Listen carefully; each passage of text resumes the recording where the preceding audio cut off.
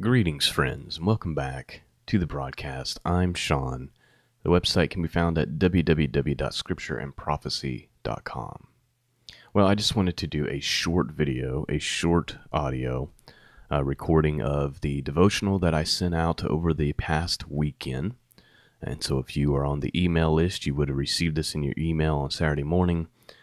The devotional was entitled, "The Kingdom is Entered Through Much Tribulation."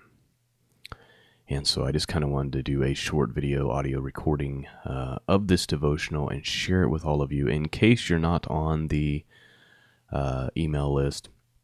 Which, by the way, if you're watching the video, I just highly recommend that you get on the email list right here. You can put your name in, your email address, and then you get these devotionals. And it also gives you access to those 6 or 7 beginners Hebrew for beginners training videos for free as well. So you might want to consider jumping in on that. And the other reason for the email list is simply this: we are living in an age, in a world where people like me are getting censored every day, getting kicked off of all the platforms on a regular basis.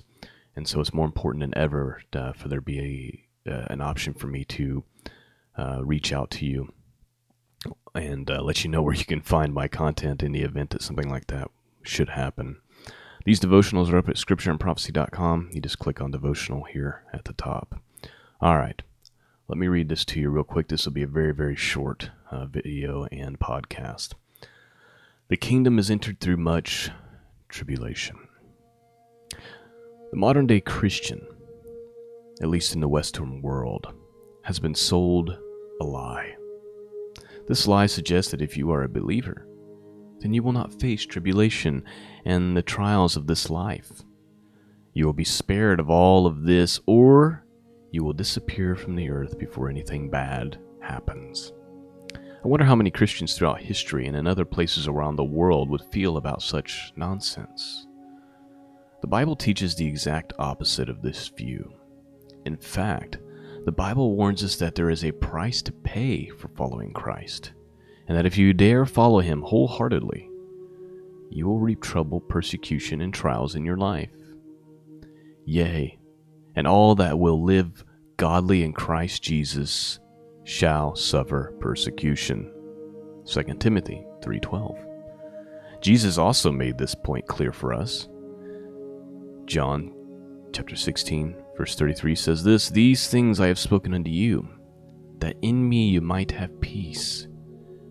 In the world ye shall have tribulation, but be of good cheer. I have overcome the world." Our generation is facing a very challenging time right now, and there is a storm coming upon the church all around the world. If you make the mistake of thinking nothing bad could ever happen, or that we won't face challenges or persecution, then you will not be prepared or able to stand when the trouble is at your doorstep. However, this does not mean we live in fear. We trust God and we take refuge in Him. The point of these trials is to work within us patience and perseverance and our faith. God has a purpose for every trial that He allows into our lives, and He will see us through this storm. James chapter 1, verses 2 through 3 say this: "My brethren, count it all joy when you fall into diverse temptations, knowing this, that the trying of your faith worketh patience."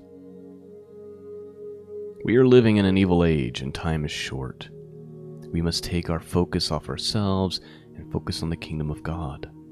We must focus our efforts on the glorious mission of every Christian, the great calling of every Christian, to spread the good news, the gospel of the kingdom, the gospel of Jesus Christ.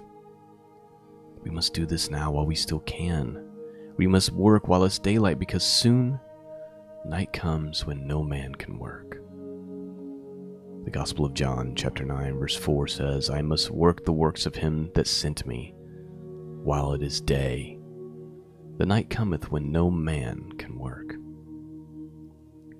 May we finish this race of faith strong. May we not be ignorant of the times and of the testing of our faith. May we strengthen ourselves in the Lord and renew within ourselves a great passion for the gospel of the kingdom to come.